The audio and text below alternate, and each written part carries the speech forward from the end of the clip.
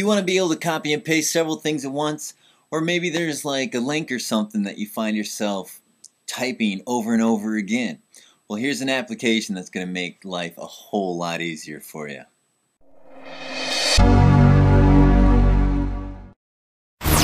Hey, what's up everyone? It's me, CJ. In this video, I'm going to review an application called iClip.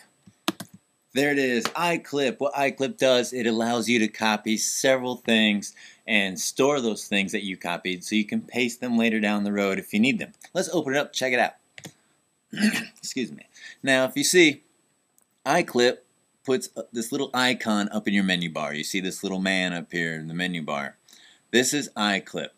Now, let's click that. Now you see these little bins. These are where you store the information that you want to copy and paste for later. Give you an example, like let's go to this one here. In this bin, it's my Twitter. Now, if you notice in the description of all my videos, pretty much it says, follow me on Twitter.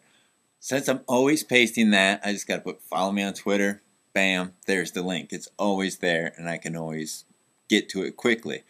Also, this one, I have people asking, where do I get my folders down here in my dock?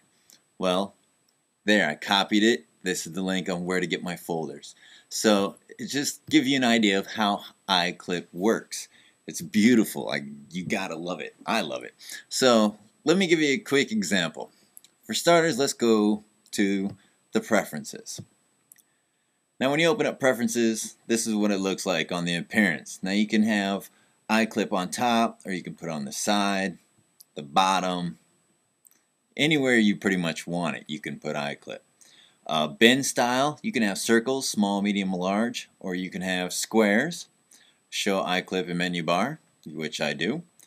And transparency, you can have it max or none. I have mine set on none.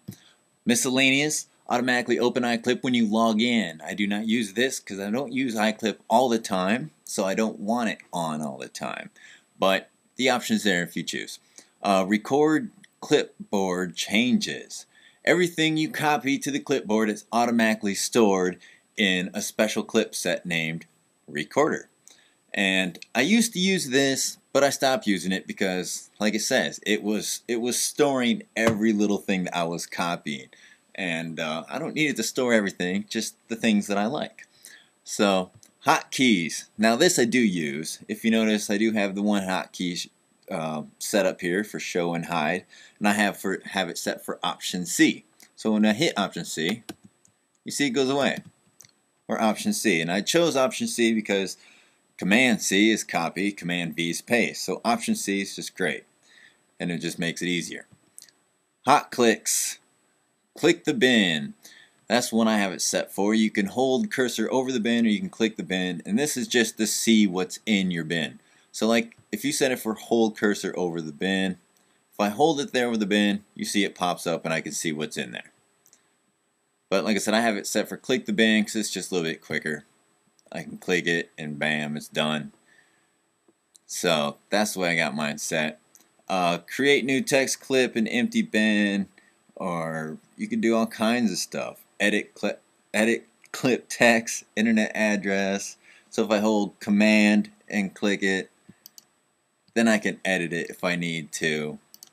Or I can just double click it and it will send me directly to that website if that's what's in there. So that's pretty much what the preferences look like. Now let me give you an example of how iClips work. So I'm going to hit option C. I'm going to close it. Let's go to internet page. This is the Apple page.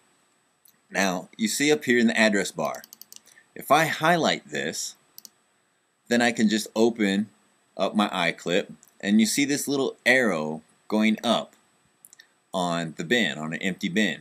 If I click that, there, it just stored that address, as you see, apple.com/start page. Now if I want to paste this somewhere, I can also do that as well. Let's go back and we'll open, say, TextEdit. So now that we've opened TextEdit, we'll open up iClip again. Now, here's what we just copied, apple.com start page. Oops. Now if I click the arrow going down, there, it automatically put it on the text edit. Same thing with everything else. I can click the arrow going down and it will print it. Twitter.com. Speaking of which, follow me on Twitter. Anyways, so shameless plug, I know. So anyways, that's iClip. That's how it works. It's a great copy and paste tool. It's beautiful and it just makes life so much easier. Unfortunately, it is not free. It is $29, and but if you buy it from Mac Update, you save $9, which means it's only $20. So check it out. You'll love it. I love it. It comes in very handy, very useful, and that's about it. Thanks for watching this video. Rate and comment. Subscribe to my new channel, CJsMacWorld, and I'll see y'all next time. Peace.